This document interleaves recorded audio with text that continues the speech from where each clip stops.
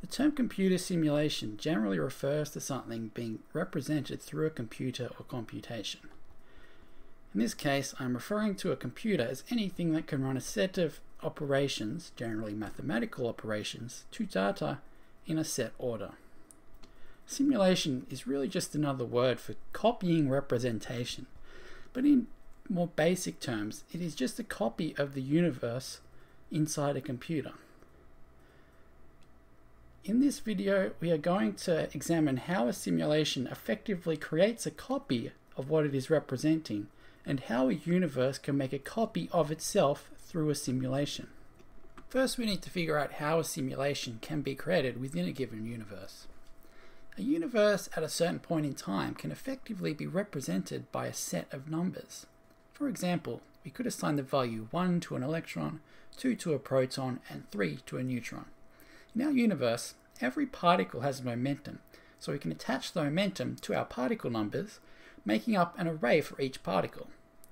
So now an electron moving at 3 meters per second in the horizontal direction of 40 degrees and the vertical direction of 60 degrees is displayed as 1, 3, 40, 60, where the first value is the type of particle, the second value is the speed, the third value is the horizontal direction, and the fourth is the vertical direction.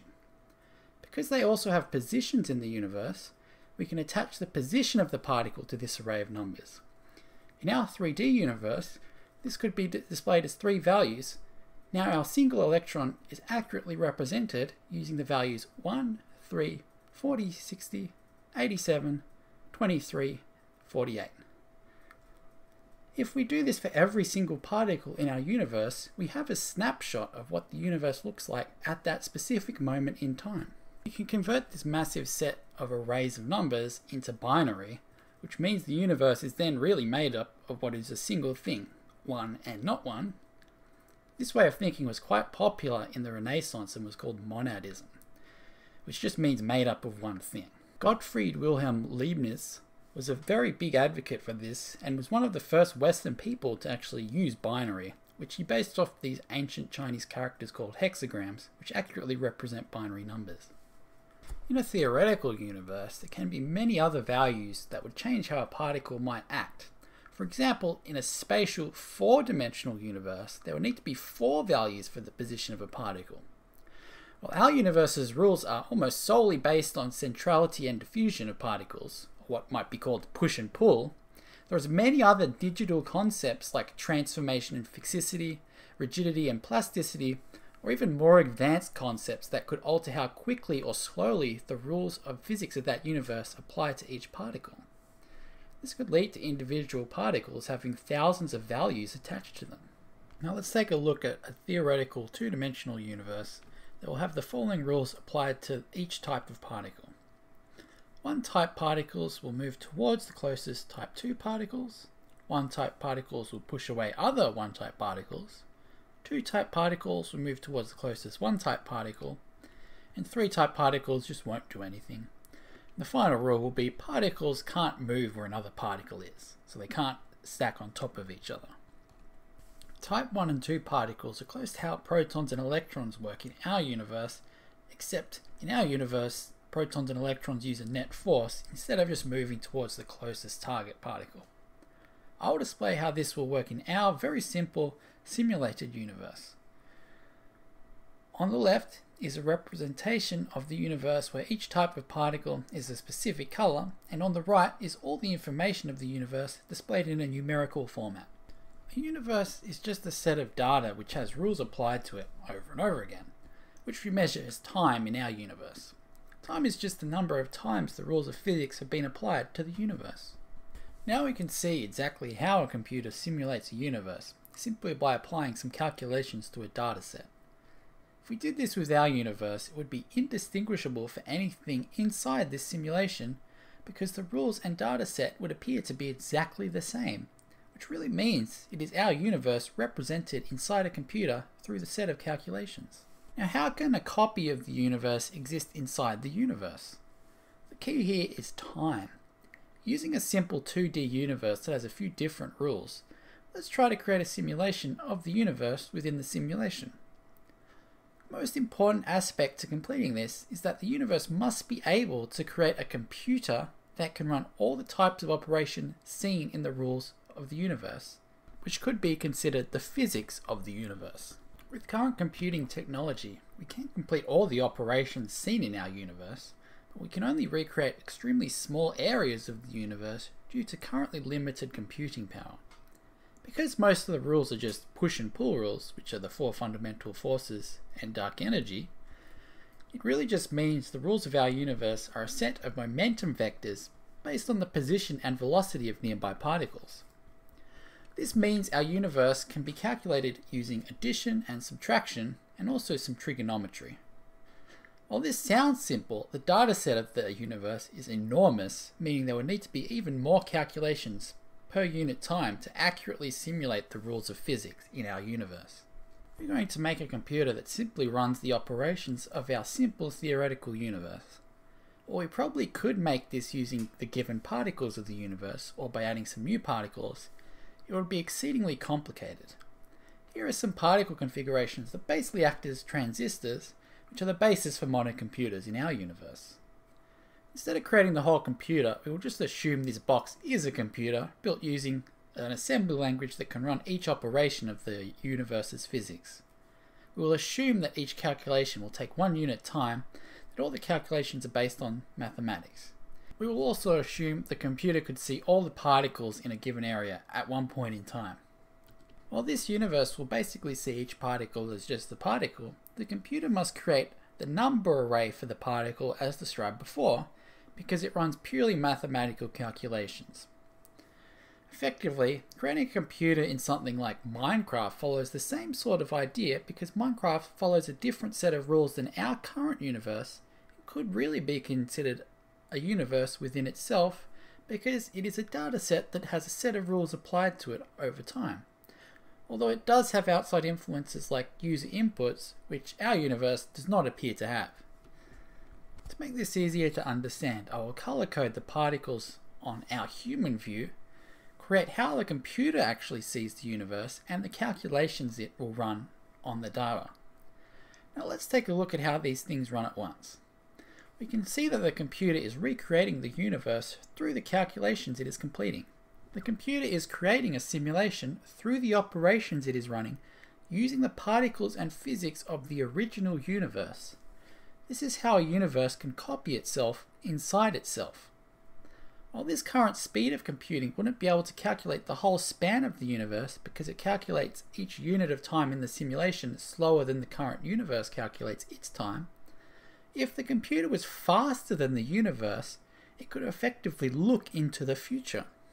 This is because the rules are consistent and don't have any sort of random elements applied to them. In my previous video, there is an idea called Recursive Reproductive Simulations, which states that if a universe can simulate itself using a computer, as just described, if the simulation simulates the computer that is running the simulation, once the computer has simulated up to the current time of the simulation, there is effectively an infinite loop of simulations created because each simulation creates its own simulation of itself and gets stuck in a loop. The main argument of the idea was that if a universe creates 2 simulations that can do this, it then creates more descendants, creating a scenario that means the most abundant universes are ones that can create as many successful descendants as possible through these internal simulations of the universe. This would create a competition where universes that best succeed in meeting reproductive goals become the most abundant across all universes, which ends up creating the same patterns as life, but through universes and their simulations of themselves. While our universe is not optimized to immediately create the most descendants, an important point was that complexity and size has various effects on how many living things there would be and how tricky it would be to simulate, which would create a mutation system between universe and simulation. Let's take a look at how this would work from 3 points of view: the original universe, the simulation of that universe, and the simulation created within the simulation. Firstly, the universe is simply made up of the particles and rules of physics applied to it. The simulation inside that universe is created by the computation which match the rules of physics of the universe, but are enabled by the particles and physics of the original universe. The simulation inside the simulation is created using the computations of the simulation of the original universe, which means the computation of the inner simulation is enabled by the computations of the original simulation. This means a minor error in the first simulation is amplified in each generation because the descendant simulations will make the same error, but because they are based on the calculations of their direct parent simulations, the errors will be multiplied. I'll display how this works. Because in the second generation simulation, the rules of physics are as displayed, when the original universe's physics was actually as displayed, if the same error is made for that simulation's descendant, then we can see the universe quickly mutating into an unrecognizable universe very quickly. This is actually a good representation of how data and information is passed down from parent simulation to child simulation, where the dataset and rules of the child simulation is solely based off how accurately the parent simulation has obtained the data and calculates the universe. Any errors are passed down to descendants. Well, you might think this is a paradox where a simulation will end up having infinite information. It actually isn't, because the only information being used is the one from the current parent simulation. Any grandparent or further ancestor simulations are in no way accessible to the current simulation. In order to access grandchildren or further descendants, you'd have to either simulate them in your current universe, making them just simply child descendants, or enter the child simulation and then enter the grandchild simulation. While things in that simulation would still actually be there, they are based solely off their parent, which means they are really just a representation created within their parent. To break this down, we really just need to think of the universe as a function with the starting data set as a parameter. While we could break the laws of physics down into separate functions and have the universe as a function of how many units time it has experienced, in this example we are just going to combine the universe into a single function and make the starting parameter as the original position of the particles in the universe. Now, if a universe can create a copy of itself through a simulation, this ends up being analogous to a universe running a function of itself, again, with the initial dataset of the universe. While this is still a single function, it will repeatedly create the universe because the function is calling itself within itself. If we add a small change to the dataset for each simulation, then we end up getting a huge number of different universes created by a single function. While I'm using a simple string, entire universes can be represented using very large sets of numbers, where each point in time could be represented using a huge matrix of data for each particle, like shown here. Each snapshot of time could then be stored in an array of snapshots, sort of like a photo book, which would then represent the entire universe in an array of snapshots in time. While a recursive function on your own computer is run on the same computer, in this simulation scenario, the calculation for the function is run inside the simulation, which means in terms of time required to run the inner simulation, gets smaller and smaller for each descendant, as we can see here. Remember, this information is not accessible from the original simulation, only the direct parent, so it isn't creating infinite information in the current universe. The top simulation is only calculating the particles for that simulation. All of the descendants are representations in their parents.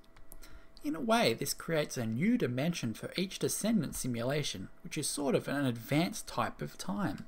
In summary, a simulation of a universe is just the conversion of that universe into a set of numbers and calculations which are stored and calculated with a computer inside the universe if the rules of physics in that universe allow for computers to be created. Any descendant simulations, which can be called simulations within a simulation, could be created, then the original simulation simulates itself, but any errors or changes from the original universe would be applied to the descendant universe or simulation, making it connected to the parent simulation and not the original universe. This makes the universe a recursive reproductive simulation that can create many varied universes from a single starting function. I believe the highest level universes are probably just a set of mathematical functions that had a way to reproduce within themselves, which means the function and its descendant functions that best complete their reproductive goals become the most abundant. So if you were to pick a random universe across all of them, it would be extremely likely that you pick one of those, ones that can copy themselves. While these functions don't directly compete with each other, they do compete indirectly because the most common universes are the ones that are the most successful at creating descendants that are also successful in terms of reproduction. Thank you for watching.